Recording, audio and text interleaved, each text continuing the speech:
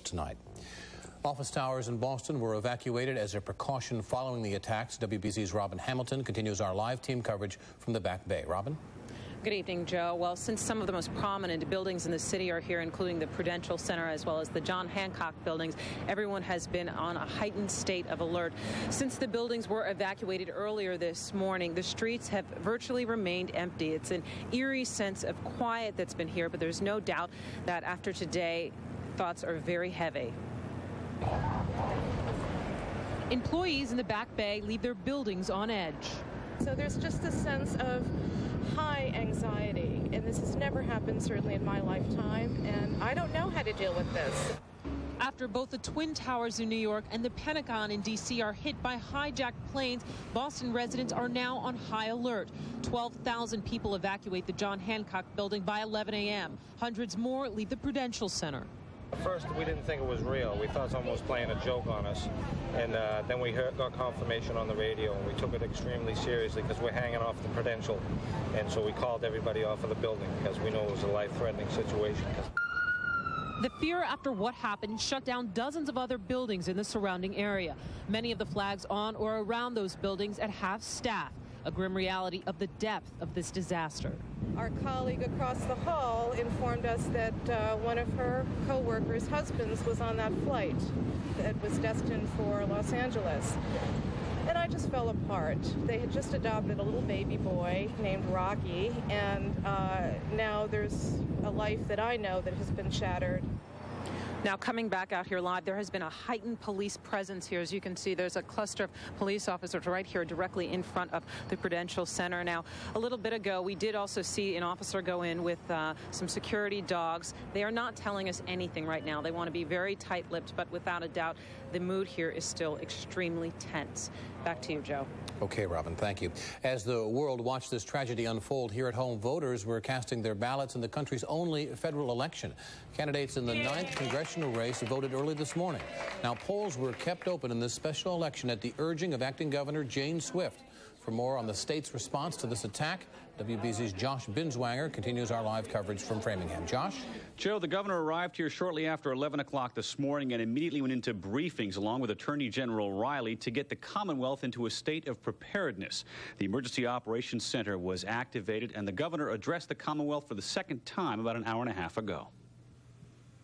And I would urge the residents of the 9th Congressional District to go out and vote. We have an enhanced state police presence in order to reassure people, and we believe it is safe for people to vote and that they should go out and exercise that right this evening. I should note, as an addition to the emergency response and the public safety officials, Colonel DeFava has assigned 100 troopers who are detectives who are today working with the FBI at Logan in order to follow any early leads that are often the most important at determining who is responsible for these attacks so that those people can be brought to justice.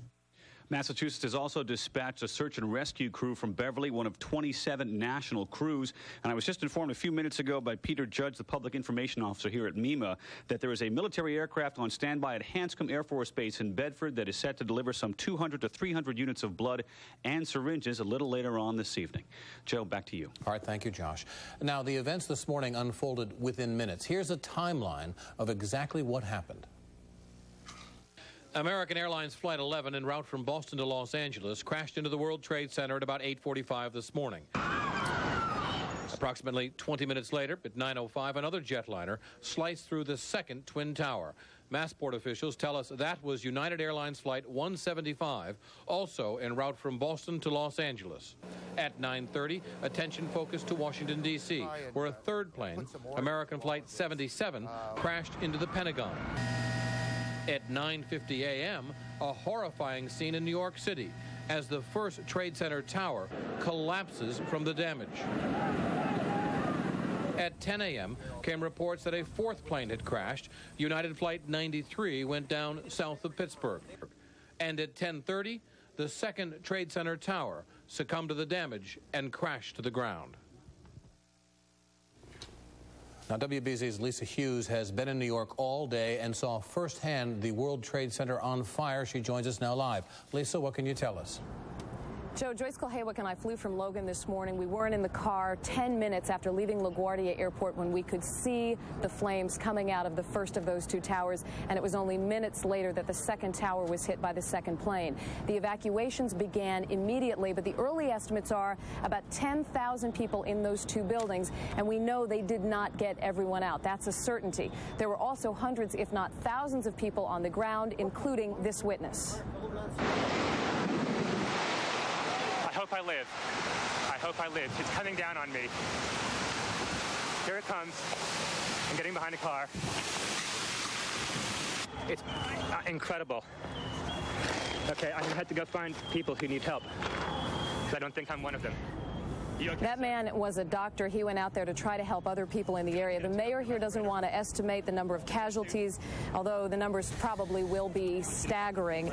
Some of the patients who've been rescued have actually been taken to hospitals in other states, New Jersey and Connecticut among them. All the doctors and the emergency workers in the city have been asked to report to work, and in particular, they're looking for burn specialists and plastic surgeons. There's also some concern, we don't know how great at this point, about the possibility of biological agents that may have been released in the building. They're looking into the contents of the dust that's in and around the World Trade Center area tonight. And the heat of the fires down there, still burning, is so great, firefighters cannot get into the buildings. We understand a third World Trade Center building, a 47-story building, has just collapsed. Emergency workers, firefighters also among the missing tonight. Victims recounting unbelievable stories, the survivors at least, who were able to get out. Joe, just to give you an idea, Joyce and I walked around the city a little bit here on the Upper East Side and the Upper West Side, and while almost all of the stores are closed and this part of the city is a virtual ghost town, many of the churches are open. They're trying to give people a place to grieve because so few family members tonight have any answers. We also know that all of Lower Manhattan is going to be closed tomorrow. Joe? Now, Lisa, you went through Logan Airport at the very moment terrorists were boarding planes there at Logan Airport. Tell us about Logan Airport this morning as you went through there. You know, that is an incredible thought, to think that as we were boarding the plane at Terminal B, we were in Terminal A, those terrorists were likely boarding that American Airlines flight. When we got to Logan this morning, it didn't seem to be much different than any other morning on a weekday. There was a decent number of people there, fairly crowded. We were told by a Delta Airlines worker that some of the flights after hours would probably be delayed, so she suggested that we get on an earlier flight. We boarded what was to be a 7:20 shuttle, probably boarded right after that, and it left probably after 7:35. When we got to New York, however, there was a tremendous amount of traffic because there was a storm here yesterday. A lot of people were held up in other places on the East Coast. So Logan didn't seem to be any different, but then one can never know, and now we know just how different things really were both there and here and elsewhere in this country. Lisa Hughes, live in New York. Thank you. Well, how could terrorists hijack two different planes out of Logan Airport? That's one of the key questions in the wake of today's terrorist attack. Our I-Team has been looking into security at Logan. I-Team reporter Joe Bergantino is here with the very latest information. Joe. Well, Joe, what exactly happened in Logan Airport this morning is a matter under investigation. The head of Logan Security says there are no security problems at the airport, that it is a safe airport. But a review of FAA action paints a very different picture. Now, 2 years ago this month, the FAA revealed that security breaches at Logan were a common occurrence. The FAA found at least 136 security violations at the airport.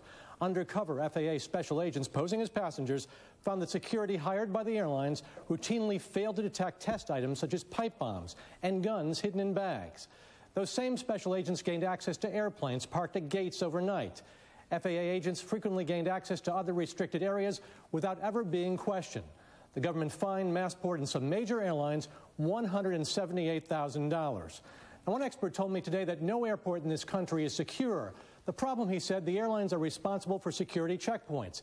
In the terminals, they contract security out to the lowest bidder, who in turn hires low-wage workers with no experience. Another problem, caterers, cleaners, and baggage handlers, some with criminal records, some being foreign nationals, have access to planes at all airports. It's a system that many advocates say is in desperate need of reform, and after today, we might see some changes. Joe? All right. Thank you, Joe. Now, no group has yet to claim responsibility for the highly coordinated attacks, but terrorism experts say they clearly bear the stamp of Osama bin Laden. WBZ's Ted Wayman has more from the newsroom. Ted? Joe, two angles we've been working today include the lapse of security at U.S. airports and U.S. response to today's attacks. One interesting fact we found out, airport security officials from across the globe are attending an airport security conference in Canada today. One can only speculate the masterminds of this attack were well aware of that fact. The attacks are being called this century's Pearl Harbor, but thousands more are expected to perish from today's attacks. Andrew Winter works in a diplomacy think tank at Tufts. But unlike Pearl Harbor, there may not be any clear return address here. It's not necessarily a nation that's attacking us. It may be a very dispersed group of individuals that are all working together for a common cause. One of the initial suspects in these attacks is this man, Osama bin Laden, born in Saudi Arabia and now running terrorist camps across the globe. Bin Laden is believed to have masterminded the original attack on the World Trade Tower in 1993 and the African embassy bombings in 1998. However, pinpointing bin Laden for today's attack will be hard.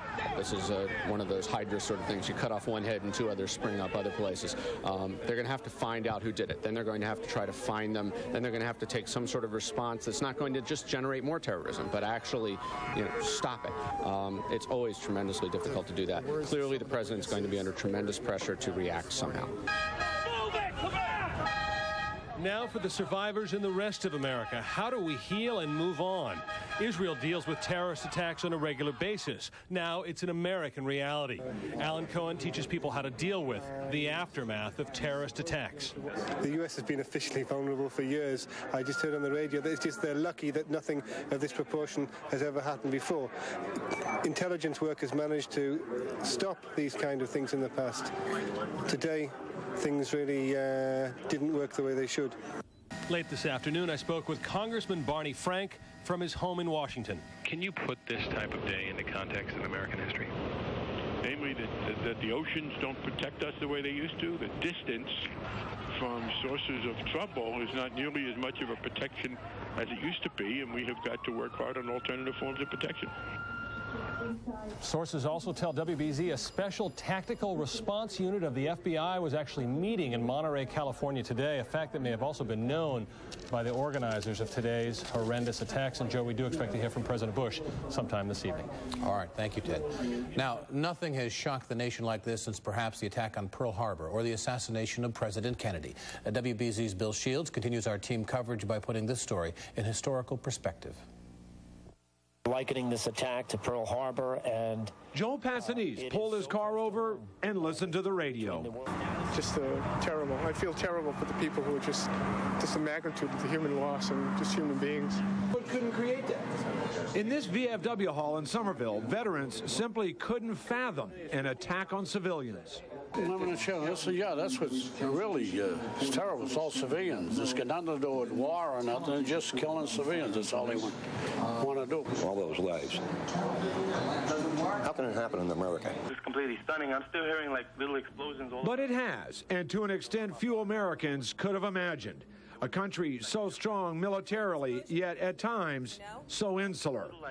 We all know someone that died in this mess. We'll find out. I'll bet you. At John Cesso's Italian store in Davis Square, there was sadness and anger. People that did this ought to be found and really be punished at all costs whatsoever. And if it means going to war to find these people, we should. And I'll be the first one to put a peck on my back. I'm 50 years old to go get them. Just outside of John's shop, there were few smiles on this bright day filled with sun, but one also filled with fear. There's definitely an attack on America and on me because I take it personally. I mean, this is the country I live in. I think a lot of people are going to realize now that we're not so insular as we thought we were. Never seen America being attacked before, So many people have compared this to Pearl Harbor, but there's a big difference. Pearl Harbor was a military target. The World Trade Center, civilians. If this is, in fact, war, then war in the year 2001 has a decidedly different face. I'm Bill Shields, WBZ 4 News. And before we leave tonight, we want to take you back to Kabul, Afghanistan, where a series of explosions have been reported earlier this evening. CNN has live coverage and videotape from Kabul, Afghanistan. Of course, the prime suspect in the terrorist attacks today is terrorist Osama bin Laden. He has known camps in Afghanistan, and throughout the past half hour or so, we've been getting live pictures of explosions from that country. Possible military attacks, we don't know that. Were they retaliatory strikes by the U.S. government? We don't know that. We can only tell you that there are explosions in Kabul tonight. Right now, we're going to join the CBS Evening News with Dan Rather for continuing coverage of these terrorist attacks.